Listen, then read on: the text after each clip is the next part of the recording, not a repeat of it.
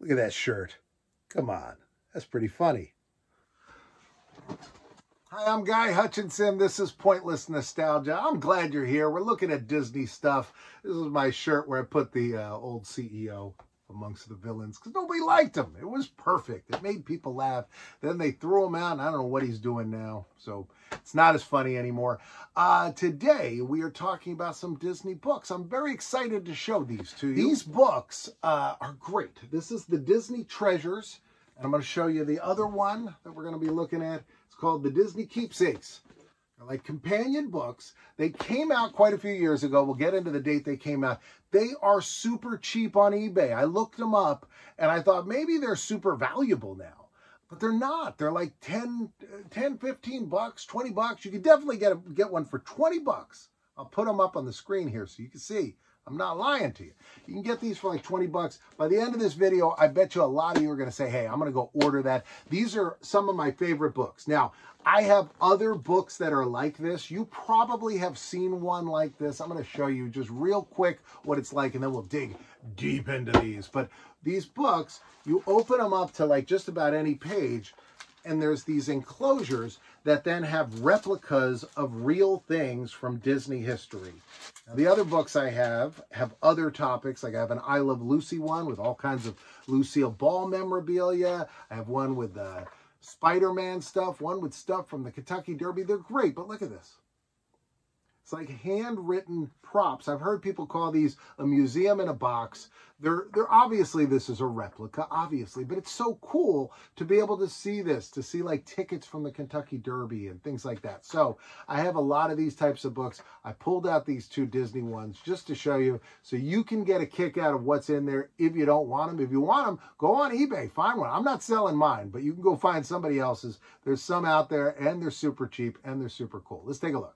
All right, here's the first one. This is by Robert Tiemann. He did all the words in there. I like the words in it, but the reason I got it is not for the words. These came out, this one came out in 2003. It comes in this thing, it slides out of here. And there's your book. And this, the original price on this was $60. So I paid $60 for it. I think it was a good deal at $60. So I'm stunned to see these haven't gone up in value. They've gone down in value. And it's time for you guys to cash in on that. All right, here we've got an audio CD. So if you have an audio CD player, you can check that out. I don't think I've ever checked that out, but it's probably pretty neat. Probably has some good stuff in there. So as we scroll through, we've got stories about Walt. And then look at this stuff. So this is artwork that Walt Disney did. It says 17, so I guess 1917. I mean, he was born in 1901, so he would have been a very young child. What is this? Dear Mother. So did he not draw this? No, he's got his name there. Let's see what it says here. It's written to Mrs. Disney in St. Louis, Missouri. It says, Dear Mother, everything is going well here. I got 100 in my grammar today.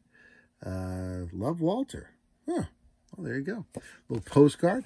Then there's this reprint of this little book. It says, My Golden School Days. Now, they tell you on each page here, they'll say right here, like enclosures, and it'll tell you what they are. So it says, Golden School Days book, excerpt here, owned by Ruth Disney, includes early pen and ink drawings by her older brother, Walt. A photograph of the artist and one of the earliest known signatures. Walt sent this enclosed postcard to his mother, Flora, while she was in St. Louis, and he was boasting about his success on an exam with a clever drawing on the front. So it's like the guy's, what's going on here? What's the clever drawing? Let's figure this out. Because now I'm looking at it, I think this guy's peeing on the thermometer, isn't he? He's peeing on it to heat it up. Is that what's going on? I don't know what's going on. All right. My Golden School Days.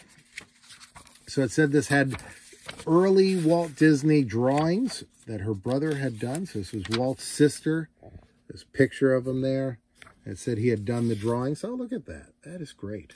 All right, skipping ahead to the end of 1932. 4 short years, a short 4 years after Steamboat Willie appeared. All right, let's see what's going on here. Mickey Mouse. We've got him in some kind of comic strip here. And this is like printed on newsprint, this one.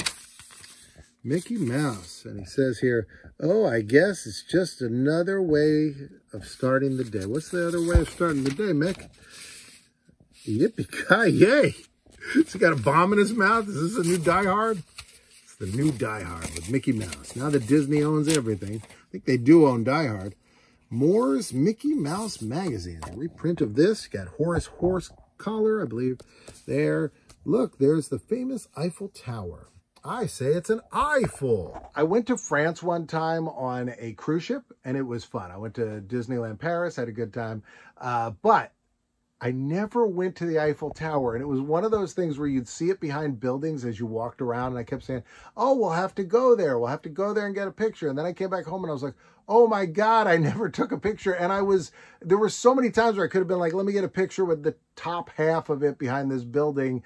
I did dig through my pictures, found one where you could see just little tiny top of it, but you could see it, and that's my Eiffel Tower picture. But I even bought like a souvenir Eiffel Tower. It didn't go over there. I don't know what I was doing. Now look at how cool this is. So the Snow White game, compliments of the Tech toothbrush, and they reprinted it here for you with all the stuff so you could get your playing pieces. Look at this, the Snow White and the Seven Dwarfs Tech toothbrush game. You'd go start here, you'd go back to start. Doc approves, you go 3 spaces. This is Bashful. Go to Sneezy. The Wicked Queen learns where you are, or where Snow White is. Wait 2 turns. And then at the end, you get to Smooch. You get to brush your teeth, keep your teeth. Snow White, you got to get their ad in there. This is great, though. Look at this. This is fantastic. So they reprinted this game. You've got the castle there. Happy says, go on 3. This is a letter from the military, and it says that they wanted a drawing somewhat like this. They said, this is our idea for a drawing. Is there any way we could get one? They got the TNT there.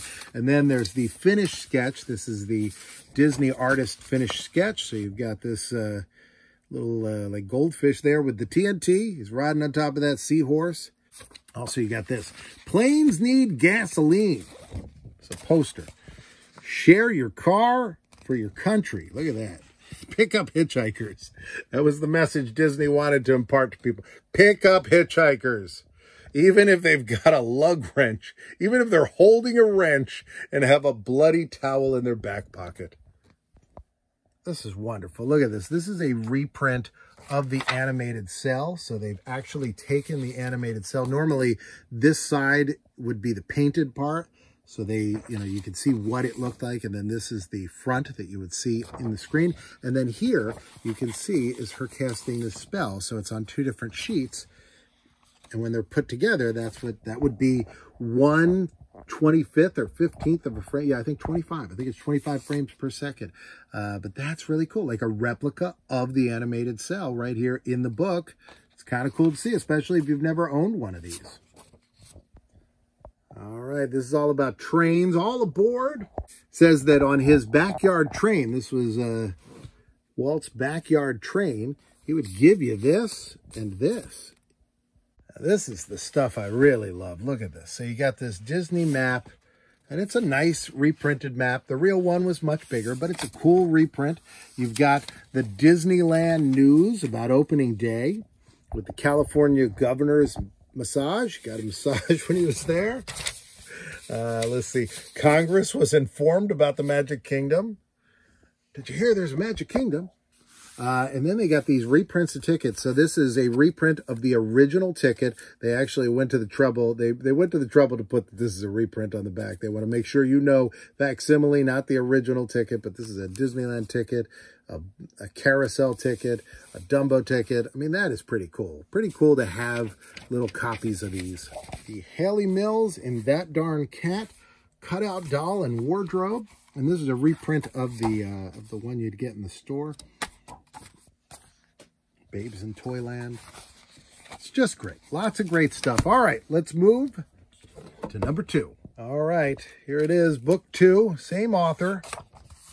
This the first one was apparently a hit, which is probably why it is so commonplace that they can sell it so cheap.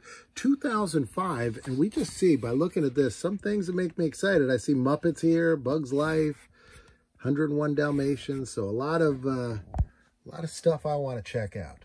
This is about 3D animation. I remember they used to show this in the Magic Kingdom where PhilharMagic is now. And they also would show this, Toot, Whistle, Plunk, and Boom.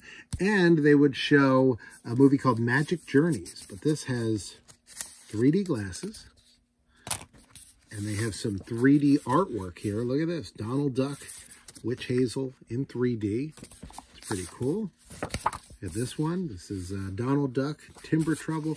These are kind of neat. You could display these. You know, it's kind of wacky, neat thing to have. Here's a Disney holiday card from 1949, which would advertise the upcoming pictures.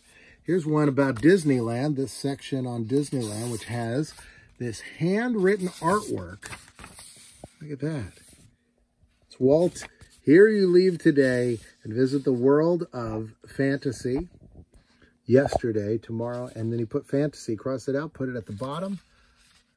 The thing is with Disney stuff, because Disney's such a big company, like this would never, the public would never get to own this, right? There'd never be even a billionaire that could purchase it because the company owns it. So to have a copy of this with Walt's handwriting, you know, on a paper, it's pretty cool to see. Well, that'll bring this one to a close. Hope you enjoyed looking at this. I hope I'm not plugging too hard that you can get these used, but they're great. I mean, if you see them, pick them up. They're a lot of fun.